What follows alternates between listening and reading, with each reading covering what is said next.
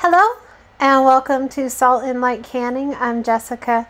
This is my kitchen. I am so happy that you're here. Today we are going to be making some canned baked beans. Now in my last video, or one of my last videos, I canned some black beans because if you're going to store something in your food storage, you need to be eating it. You know, you go through your storage and you rotate your stock so that way you know that you know how to cook it and your family enjoys eating it. But also it helps make sure that your food's not expiring, that you're checking it all the time for any kind of damage. So we go through and we use what's in our dry storage and we rotate through our stock. So today I'm going to make some baked beans. And this is just my recipe. If you have another recipe that you like, you know, make sure it's canning safe and then you do that. This is just what I do. I'm using what I have. Use what you have. So to start with, I'm going to make my sauce. So I have some onions. And these are just onions that we chopped up and put in the freezer. I had a really big bag of onions and so we needed to store them so they wouldn't go bad. And because I have tomato juice, I'm going to use tomato juice. If you didn't have tomato juice, you could also use tomato sauce or crushed tomatoes, just whatever you have. Or you don't have to use any tomatoes at all. You can just use broth or just water. Whatever you have, whatever you like, whatever you know your family is going to eat. I also have some filtered water here. All right. I'm going to turn on my stove and get it started heating. Now we're going to add some flavor. So we like our baked beans kind of sweet, a little savory, you know, both. So I have molasses, I have a little apple cider vinegar, brown sugar,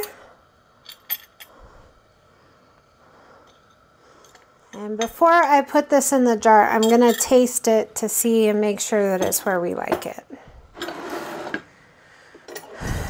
Now I'm going to add some seasoning. I have some bouillon.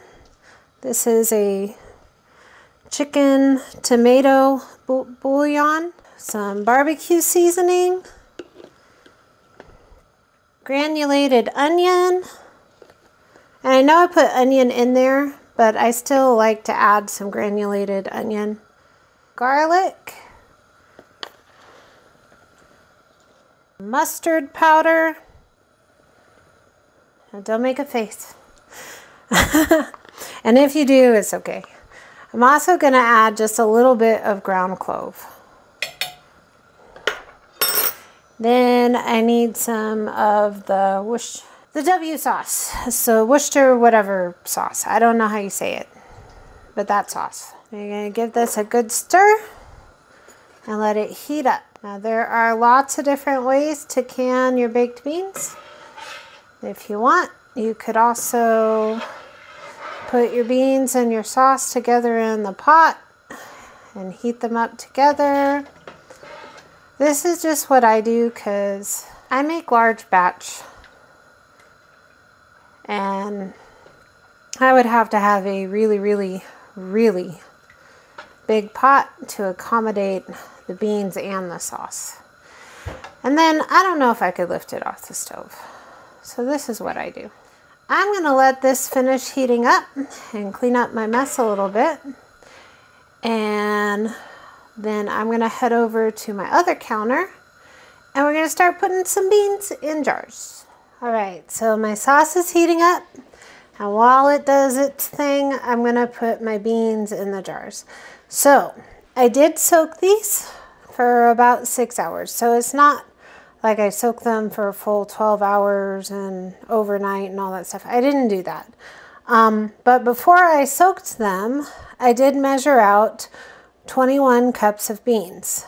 So that way I knew that would be 21 quart jars. So I'm just going to evenly distribute my beans across 21 jars, because for a quart jar, it's 1 cup of beans. But it's hard to tell once they've expanded, right?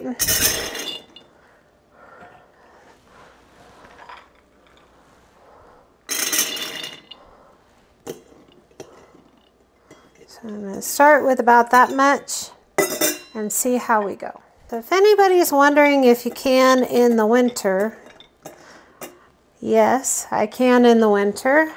This is when I do beans and meat and soups and things like that. Because in harvest season, you're canning the things out of your garden. And you don't have time to can beans or meat or soups or things like that. But in the winter, you have more time and you're able to get more done to make sure that you have other things on your shelf besides just the produce out of your garden. The produce out of your garden is amazing and wonderful. But I would like to have baked beans in the summer for like a barbecue or something and have it on my shelf.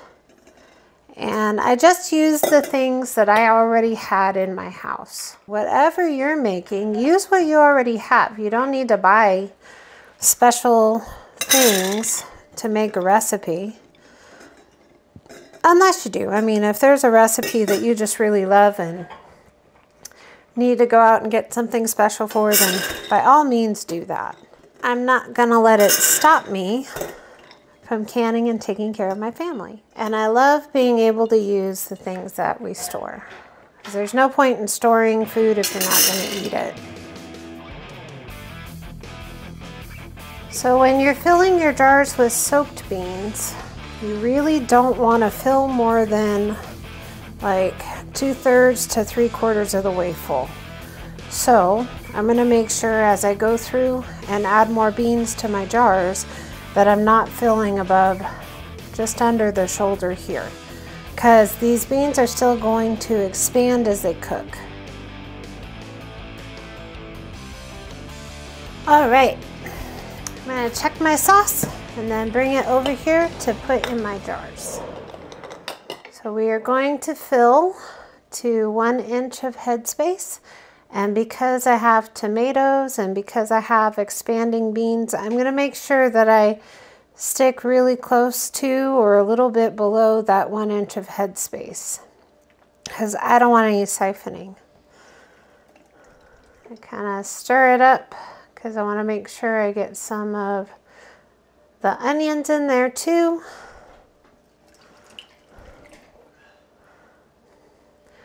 And they will just kind of disintegrate after canning. And we are going to be pressure canning because you have to pressure can beans. If there was another way, I don't know it. So I'm just going to pressure can. I'm going to really debubble. I have some white vinegar here. I'm going to wipe the rim of my jar really well. Put a lid on it. Put the ring on it.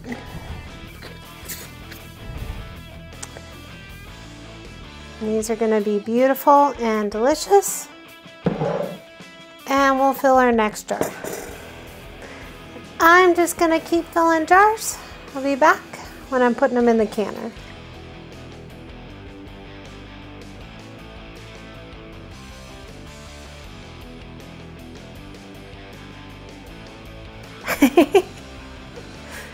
So my canners are full and turned on, and there's a splash of vinegar and the appropriate amount of water.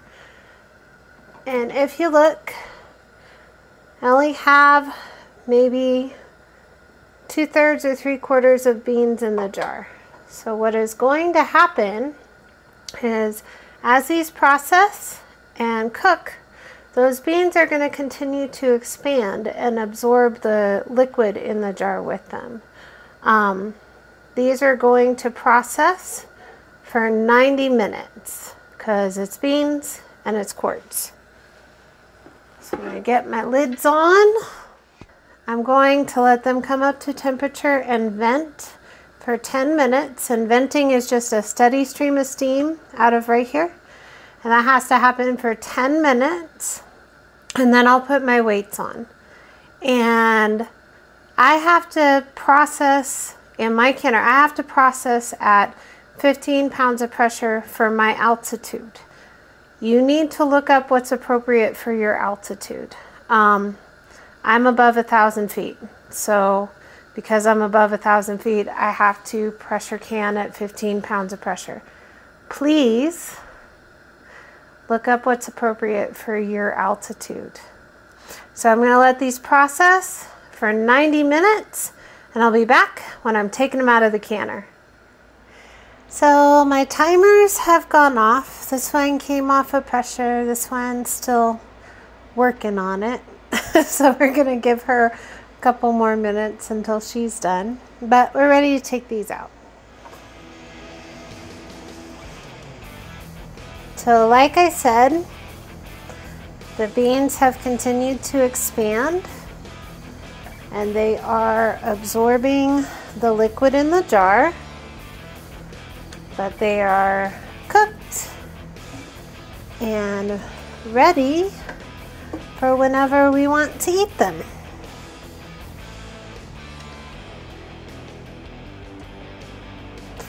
Everything is still bubbling and going to town in the jar.